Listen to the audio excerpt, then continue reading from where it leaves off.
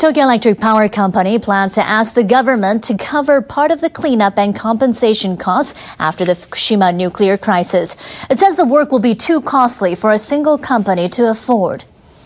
The operator of the Fukushima Daiichi plant is expected to make the request in its new management plan covering the next 2 fiscal years. TEPCO will announce the plan on Wednesday. TEPCO says it will set up a new office in Fukushima Prefecture to transfer some of its functions of its head office. It will assign more than 4,000 staff to work there. The utility says it will make an all-out effort to clean up radioactive materials from the crippled plant and to compensate people affected by the accident. TEPCO says compensation and decontamination costs could add up to more than $120 billion. TEPCO will ask the government to review a current framework for supporting the utility and foot part of the costs.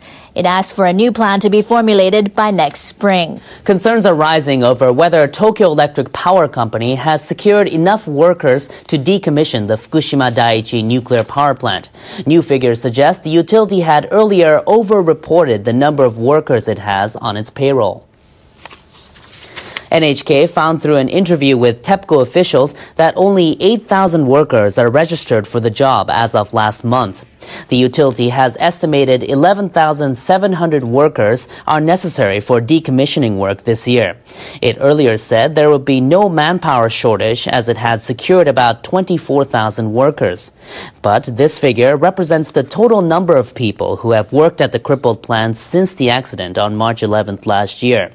16,000 workers have already quit the job. Many of them left due to severe working conditions. TEPCO officials say that some workers will register again and therefore there will be no employee shortage in the short term.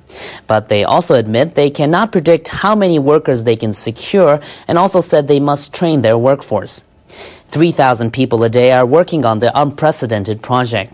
Their responsibilities include taking out nuclear fuel rods from 3 reactors which have melted down.